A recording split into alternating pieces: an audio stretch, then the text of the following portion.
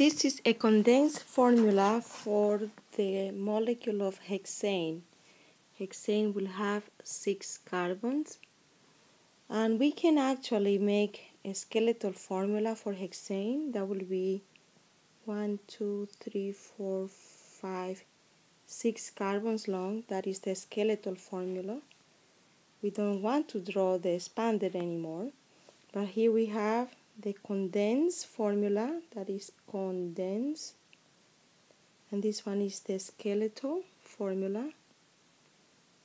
And there is another way to draw a condensed formula in which we can put all the carbons in one line, minimizing the space, and that will be, we have one end CH3, and count how many methynes group we have. We have CH2, and that will be 4, plus another end CH3.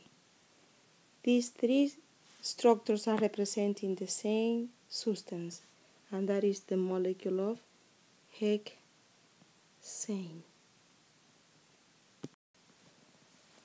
Let's condense some more. The first one that we're going to do is the simplest one. We see here that this central carbon is attached to 4 methyl groups. Because it has 4 methyl groups, we can group them all together and put 4 methyl groups attached to that central carbon. The second one we're going to do is when we have this CH is bonded to 2 of the same, so we can put those in parentheses as well. And put a subscript of 2. And of course the rest of the molecule. Now, in this one we have 2 sets of grouping.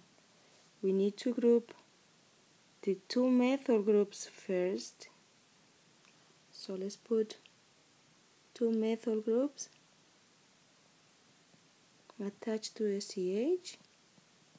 Now we have 2 CH2 that can be grouped as well. So let's do that with blue. So this one is 2 CH2, and the very end is this methyl group.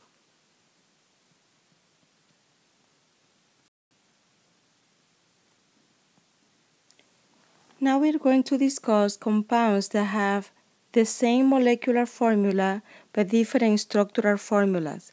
They are called constitutional isomers or structural isomers. Let's first build the skeletal formulas for these substances. The first one is the molecule of hexane, which is 6 carbons long. Hexane. Then we have a substituted pentane, that is 5 carbons long, another substituted pentane, and this one will be 4 carbons long, that is a substituted butane, and another substituted butane. So the first one is hexane. It's a straight chain. We have now a branched pentane with the methyl group in position number 2. We have a branched pentane with the methyl group on position number 3, and a dimethyl butane with the 2 carbons right next to one another, and a dimethyl butane, but both of the methyl groups are placed within the same carbon. If we look at these substances, they will have the same number of atoms, the same number of carbons and hydrogens, but different connectivity from atom to atom. If we look at the formula, all of them will be C6H14. But in this case, we have the first one, that is hexane. It shows 2 carbons that have methyl groups. In this case, we have 3 methyl groups, 1, 2, and 3. And this one has 1, 2, and 3, but in different positions. So they are all constitutional isomers.